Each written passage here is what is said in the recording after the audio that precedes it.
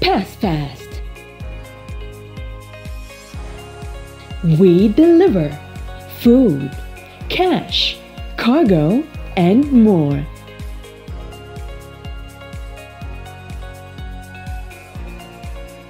Pass Fast.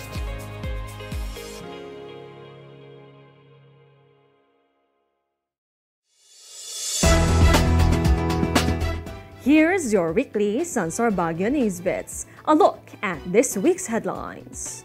Miss Universe Philippines to visit Benguet. Cars COVID cases remain moderate. Beneco lights up Atok Sichos. Chico Heroes Memorial up for demolition. More tourists this December. And in sports, athletes to be featured in Athletic Bowl murals. And for the details.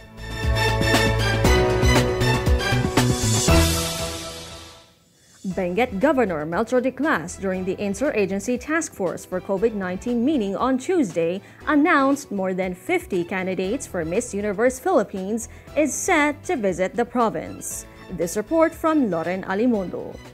The chief executive said the candidates will visit Benguet on October 15 and 16 to promote the province through a photo shoot in various areas in La Trinidad, such as the provincial capital, Strawberry Fields, and Mount Costa.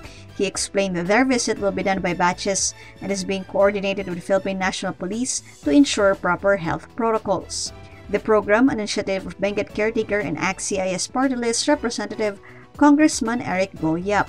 After several postponements due to the COVID-19 pandemic, the Miss Universe Philippines Coronation Night was later moved on October 25. Lauren Alamondo, SunStar Baguio.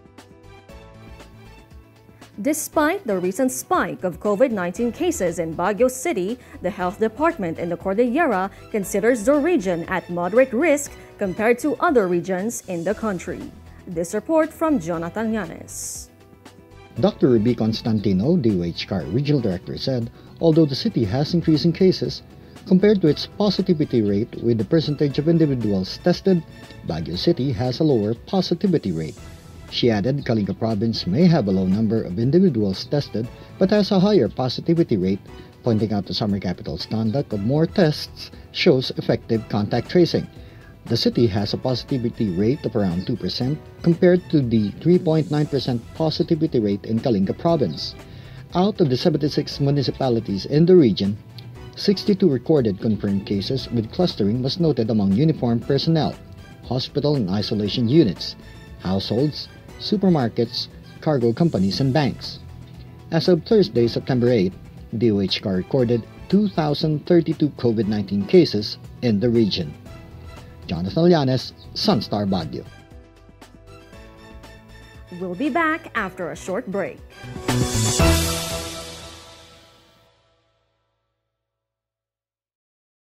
Out here, you need to be purpose-built, race-tuned, and ready to perform. This is the first ever Ford Ranger Raptor. It's born ready for anything.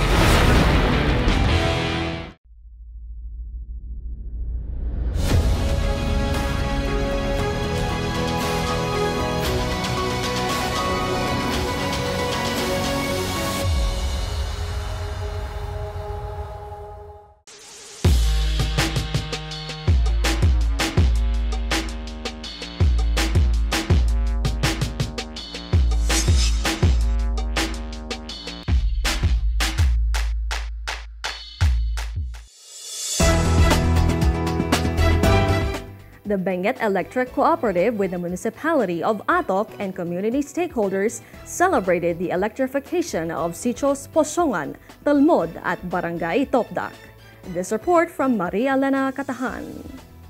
Beneco officer in charge and general manager Engineer Melchor Diclas said both areas will now be able to enjoy the benefits of electricity. Atok Mayor Raimundo Sarak said the electrification program is a partnership with communities, the town, and Beneco, citing electricity will mean progress and a lowering of crime. The project cost 1.9 million pesos. Beneco has identified 642 sitios in the Benguet province for energization under the national government through the National Electrification Administration. The government has spent around 233 million pesos in the implementation of the program in Baguio and Benguet, while 310 sitios are due for funding with an estimated cost of 168.6 million pesos. Maria Elena Catahan, SunStar Baguio.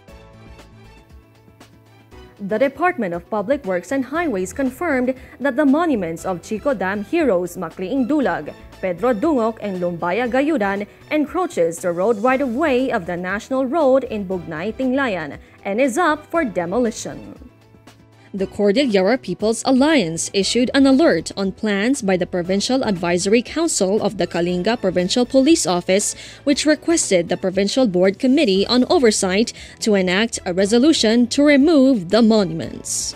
In 2017, the CPA commissioned architect Vlad Longid and solar artist Jordan Mangosan to conceptualize and design and work with over 50 individuals from the community to set up the symbolic markers.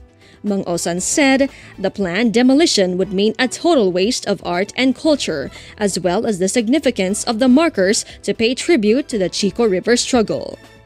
Juliet Aban of the DPWH Regional Information Office confirmed that the Upper Kalinga District Engineering Office decision issuing the construction of the monument is illegal, as it is situated 4.10 meters from the center line of the road, with the monument encroaching on the national road. She said notices were given on the move. The DPWH said coordination on which agency will conduct the demolition is still ongoing. The monuments were built by the CPA after 17 years of planning and coordination with the community and organizations after the request of Macliing Dulag's son, Francis Macliing, back in 2000. Mayor Benjamin Magalong remains positive the city can accommodate more visitors by Christmas season. This report from Joven Peralta. Magalong said the opening of city borders to Ilocos tourists will be a test for the city. The mayor added, resumption of buses will mean better tourism for the city, admitting mass transportation is crucial. Bus operators, on the other hand, lamented the imposition of a 1-meter distance will not cover the operational costs if they resume in these circumstances. Magalong stated, the Land Transportation Franchising and Regulatory Board and the Department of Transportation argumented transmission inside vehicles should be made into a study and presented to the Interagency Task Force. As of October 4, Baguio has logged 124 travel requests, with 50 from Ilocos Region, 33 from the National Capital Region, 22 from Central Luzon, 12 from Calabarzon, 2 from Central Visayas, 4 from the Cordillera region, and 1 from the United States. Joven Peralta, SunStar Baguio. And in sports, Cordillerans who carved outstanding marks in the world of mixed martial arts lead the layouting of 2 murals titled Heroes, Portrait of the Baguio Cordillera Athletes at the Baguio Athletic Bowl. This report from G. Nicole Cortez. The first mural, dubbed Heroes, Legends, features athletes who competed and hold medals from the Olympics, Asian Games, and Southeast Asian Games.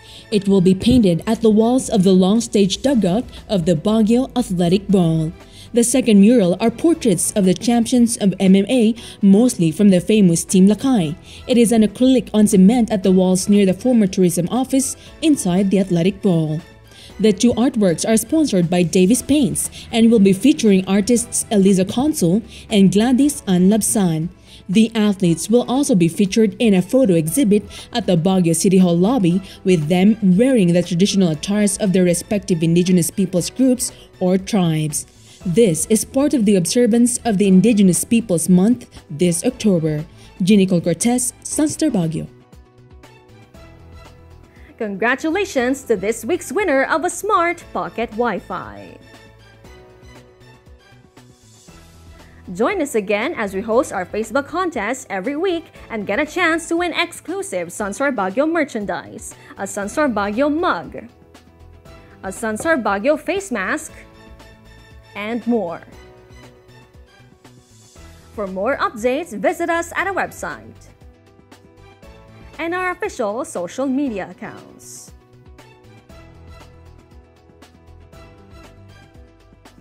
Working from home in Baguio City, this is Conway Copas, reminding you to grab a copy of SunStar Baguio, the only daily newspaper in Northern Luzon.